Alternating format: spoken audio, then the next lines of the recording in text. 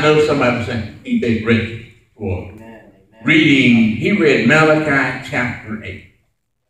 Now, I want to teach you something. Do you remember this morning that I told you that God always has a controversy with his own people? Yeah. It ain't with the world. It's with us. One of those is in Ezra chapter 6. I had to go back and refresh my memory. Well, we're not going to bother that. Here's another one here. We read this about this when a man robbed up. We don't even know what that's all consisted of. So give me a few minutes to really help you to understand this. Then I'll talk about who's French fries. But notice in verse 1, chapter 3. Verse 1, chapter 3. When the Bible says, behold, I will send my messenger. I will send my messenger. And he shall prepare the way before and he shall prepare the way before me. And the Lord whom ye seek shall suddenly come to his temple. Even the messenger of the covenant, whom ye delighted. Behold, he shall come, said the Lord of hosts. Now, he said, well, that's a lot. Now, you see, when you read, you gotta always go back to my elementary days. Who, what, when, where, how. Who's involved in this? Did this even apply to me? Well, God is saying, behold. God is saying, behold. I will send my messenger, and the messenger is Malachi. He's the one that's bringing the message. He's the one that's going to bring this message. But now, who is God talking to? Coffey? Well, you notice the word covenant is mentioned there. That's important. In that text, in chapter 1, he says, even the messenger of the covenant, whom ye delight in, behold, he shall. Now I got it. Covenant. You got an old covenant and a new covenant.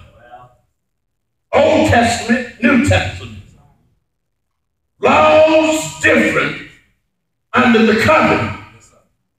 But he didn't limit it to one covenant. He said, even the messenger.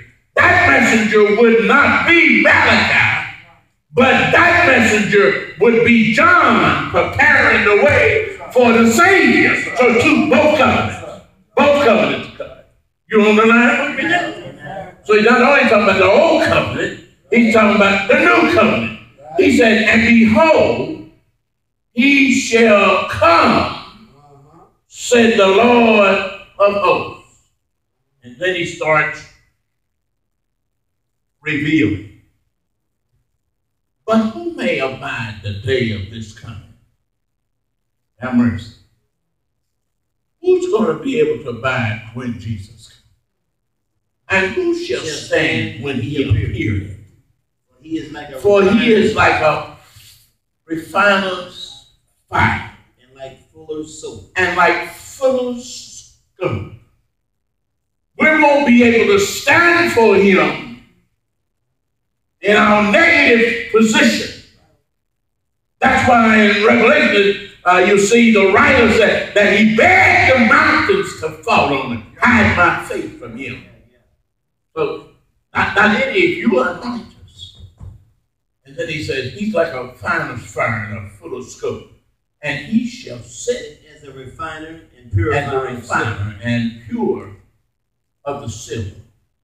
And he shall purify the sons of Levi. And purge them as gold and silver. And purge them as gold and silver. That they may offer unto the Lord our offering in righteousness. Now apparently, God had already told them what they had to offer. They wanted to circumvent what God had said, what God told them to do. Many of us want to. Now, I'm not saying it in a negative way. I want you to think. I'm trying to provoke you to think. God told them what they had to do in giving.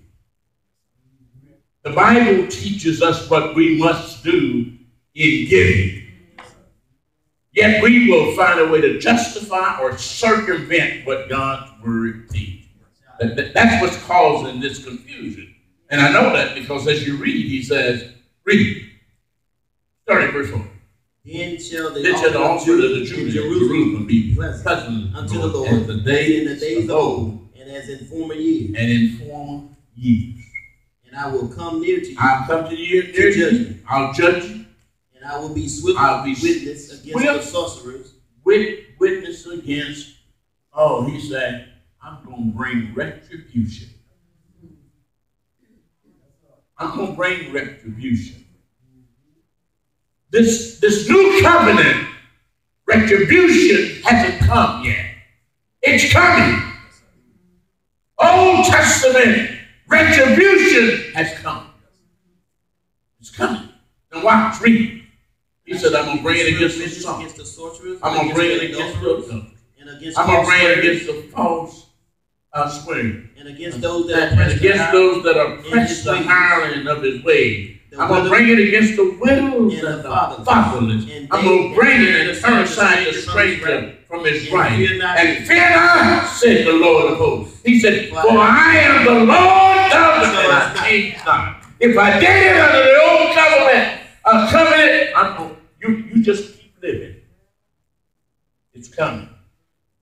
He said, I change not. Therefore, you sons of Jacob, be not consumed.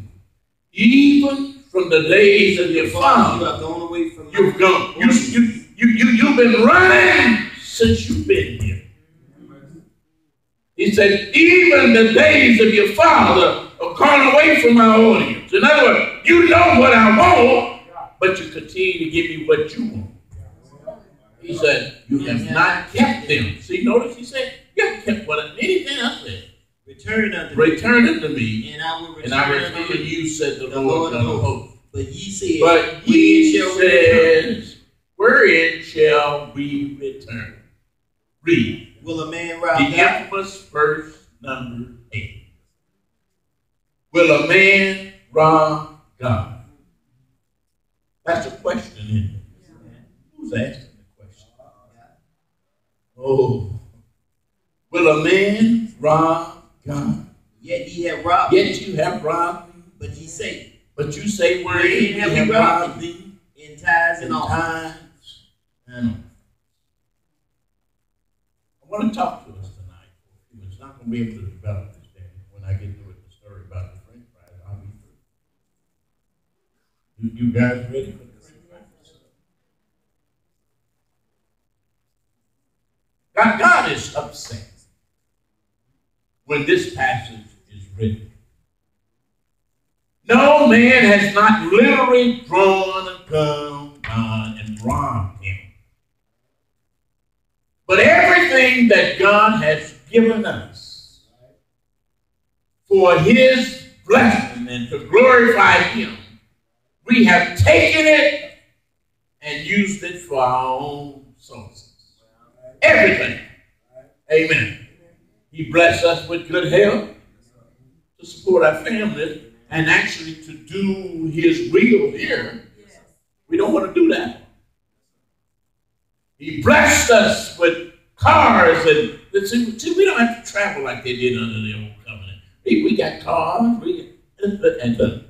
Something simple the other day. I was riding along and saying, "Man, the gas coming down." Everybody kept lying saying, "We can't get the gas down. It's coming down."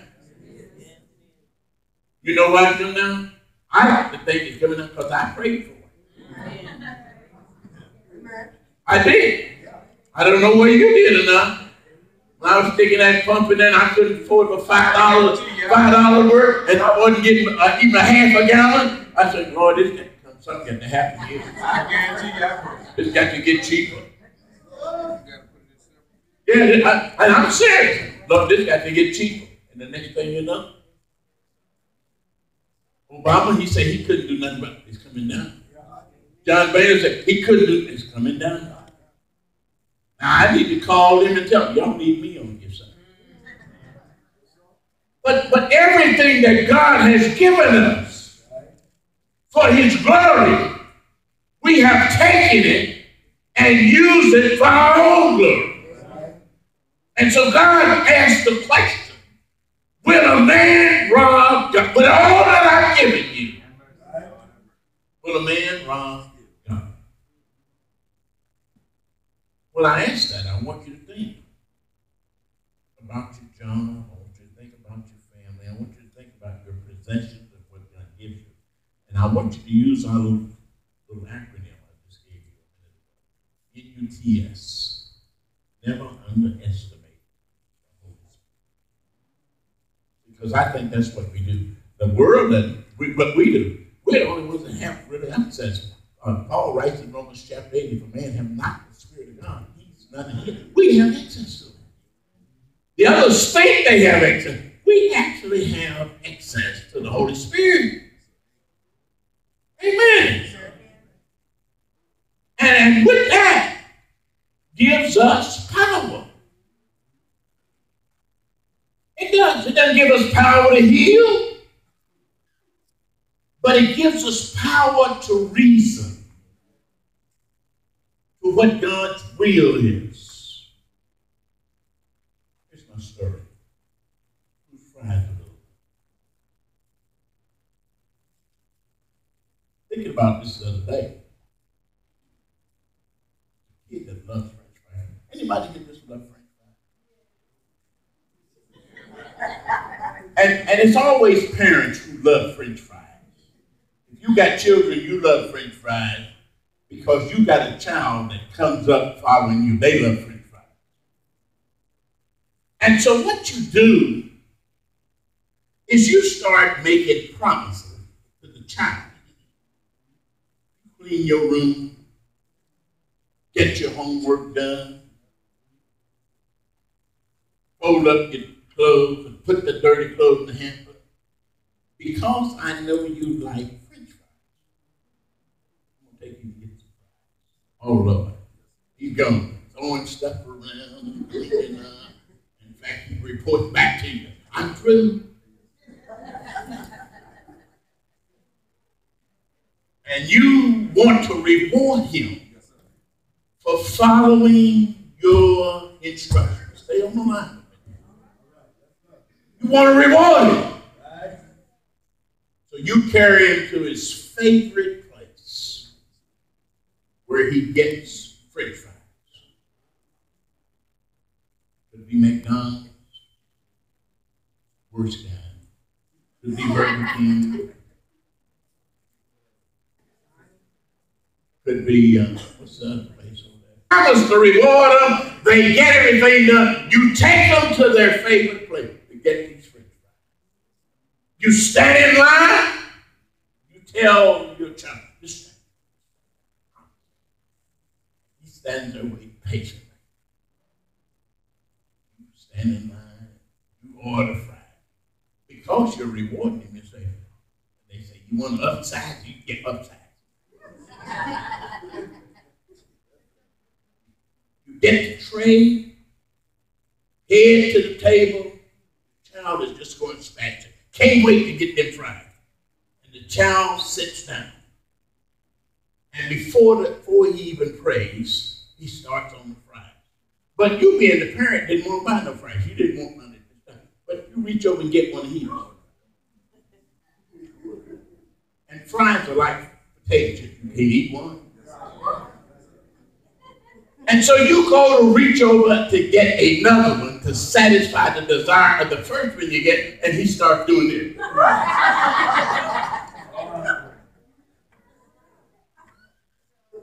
Don't say nothing, he just does this. And that sends a message that all you want is a second fry. And he starts protecting it like he made it. The way he's protecting you, think he tried it. He don't want you touching them. He doesn't say anything because you're the parent and he knows that you would probably gobble is protected. And you reach over his fort that he built with his arm anyway, and you happen to get one, and then he can't open no more. Why don't you get your own? That's what he said. Whose fries are these anyway? And now you come out too bad. At McDonald's, everybody stops to hear what you got to say. I'm the one that drove from the house to the restaurant. I'm the one that stood in line and ordered your fries. And now you acting like these are your fries. I want you to know whose fries are these anyway. You're eating my fries and protecting my fries. You didn't buy them. I bought them. You may have came up with the idea, but you didn't have money. Ideas don't buy anything. Money does. So whose fries are these? Anyway. Now I saw that, and you see that every day. Some of you probably deal with it. I see a little boy, he's all up on the table hiding from his dad. And I said, you ought to just give him old black magic right upside the head. But my point is, that fits in perfectly with what God is telling Israel here. It fits in perfectly. God is saying, I'm the one that delivered you from bondage. I'm the one that brought you through the Red Sea. Traveled with you in a pillar cloud by day and a pillar cloud of fire by night. I'm the one that fed you manna from heaven. Done for you what you couldn't do for yourself. And now, all of a sudden, you got the audacity to turn and do your own thing when I am the source of your blessing. That's what you tell your child when he had you in prison. I'm the source of your blessing. I turn my stuff off, you don't get no more fries. God is doing it. He turned this stuff off and we ain't getting no more fries. Blessings are drying up. Not because God is not able to bless. Blessings are drying up because of our attitude toward God. Hardships we are experiencing now, we always had help through those hardships. But now that man thinks he's his own source of power, God is backing off. God is still our source. Our power comes from him. Notice David said, it is he that has made us. David said, we are his sheep. We don't know. God is the one that's in control. And until men turn back, and I'm starting with us, I'm not worried about what other Church of Christ are doing. I'm going to go down here this week to this lectureship, and I'll be the biggest oddball right there. He's in worship. Not this old flesh, man. I mean, you just see the result. But what makes this, like I said, about a cold. You have a cold. You're coughing and sneezing and everything. That's not the cold. That's the symptom that you have a cold. The cold is a little bit of something else. It's a virus. The spirit resonates. And your spirit then becomes in conjunction with the Holy Spirit. Holy Spirit, simply tell you, Holy Spirit is, you're praising there, but it starts over here. You can't start over here. You can't start over here. You remember reading about those old Model T cars? So, in them old Model T cars, I like to think of us as like them cars. Them old Model T cars, you just couldn't get in like they got these new ones and just get in, push a button and start up. Couldn't get in, just turn your keys and start up. No. You had to do something else before you drove that car. Thank God they're not like that in, because some of us never get nowhere on time. You had to go out and crank that thing. And some of us too pretty to crank it. I can't crank that over there. You never would get nowhere. You had to put something in it. If you wanted to ride in that car, you had to put some elbow grease. If you want to praise God, you got to put something in it. You can't just start over here. You got to start here. You got to get your spirit in conjunction with God's spirit. Then you can praise. You sing then. Whether you sing or not, you talk to come out to the You wave your hand there. You know why you wave. Same thing God has here. God is telling these folks, I'm upset with you because you've taken for granted everything that I've done for you. And I want to give you a chance to get back. That's what God is saying. In verse 6 or 5, brother, he wants to give them a chance. And he tells them in verse 6, see, I'm the Lord God, and I just don't change. Just because you change, I'm not going to change. Hebrew writer writes, he's the same yesterday, today, and forever. And just like you understood that illustration with being able to tell that child, don't you know, Junior, that I am the source of your French fries? You wouldn't have French fries if it wasn't for me. I mean, no matter how strong your desire for them are, I'm the one that's going to have to get in the car and drive you. I'm the one that's going to have to get in line and order them. And last, I'm the one going to have to pay for them. So when you sit down to eat, and I decide to sample one, don't go boiling me off like I don't have no involvement. Some of us, God bless us with him. He blesses us with a job. He blesses us all the way around. With our families, with our jobs, with our health. And when it comes to returning to God, we want to wall him off. Like you don't get none of this. So I'm going to tell you something. God's got a controversy. He's going to settle that controversy. So we have to recognize where we are in our relationship. Be willing to come back. Repent, rededicate our lives. Tonight, you're here. You need prayer. You're here tonight, and you listen. The only way that we can get back to God is through mouth confession. You know, we have to confess. That's why James confessed our fault one to another. You say, "Well, I confess to God." He wants you to be real. See. You are transparent when you admit to others that you have went wrong. He says, confess our faults. The Bible says when we do that, he is just to forgive us. Listen, I thank you for your time. I want you to know that God loves you. Come tonight.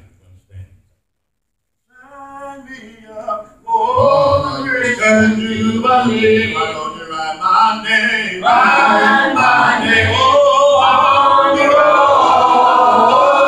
I've been changed. I've been changed. To the Lord. And I wanna be